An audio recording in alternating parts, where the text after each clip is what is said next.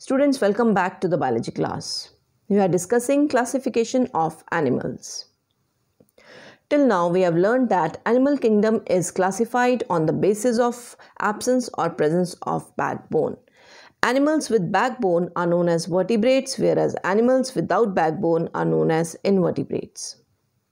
We also learned that vertebrates are further divided into 5 classes. These are pisces, amphibians, reptiles, aves, and mammals. We have discussed these classes in detail.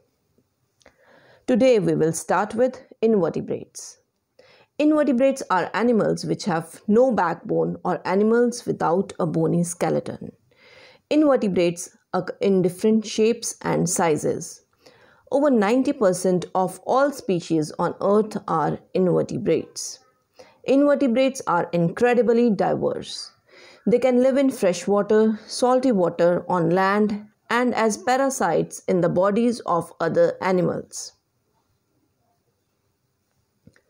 The invertebrates are further divided into 8 different groups or classes. These are porifera, which are pore-bearing animals and consist mainly of sponges.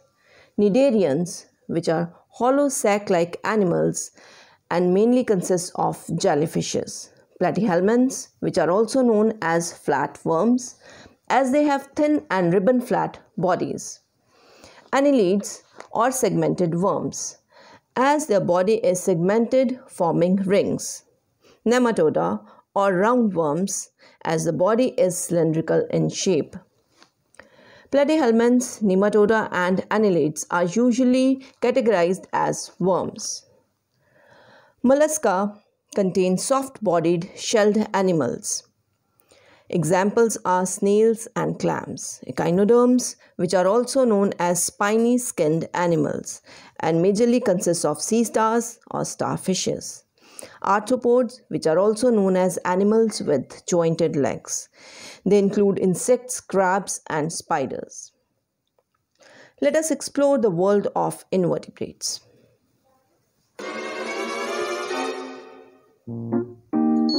Out of the 5 kingdoms for classifying living organisms, the animal kingdom contains by far the greatest number of known species.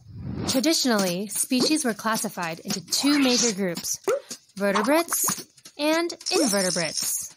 Vertebrates are animals with an internal spinal column: fish, amphibians, reptiles, birds, and mammals. In contrast, invertebrates are animals that do not have a spinal column.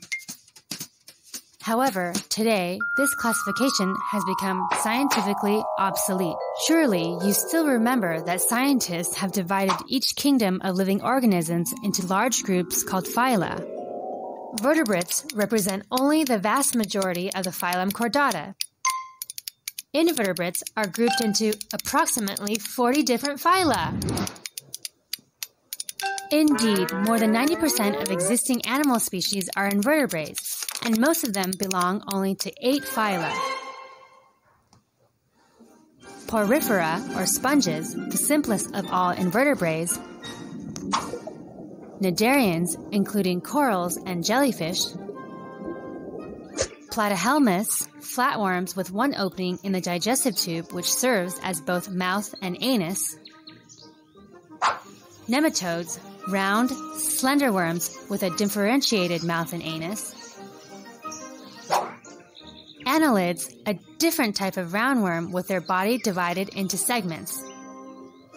Mollusks, including a wide variety of animals such as mussels, snails, and octopuses. Echinoderms, including sea stars, the most prominent representative of this phylum. And arthropods, characterized by having joined appendages and an external skeleton. This phylum includes animals such as ants, beetles, crabs, spiders, scorpions, and centipedes. So today we learned that invertebrates are further divided into 8 different groups. These are porifera, cnidaria, platyhelminths, nematoda, mollusca, annelida, arthropoda, and echinodermata. Do you know out of these groups, which group of invertebrates contain greatest number of species? Find it out. Thank you and stay safe.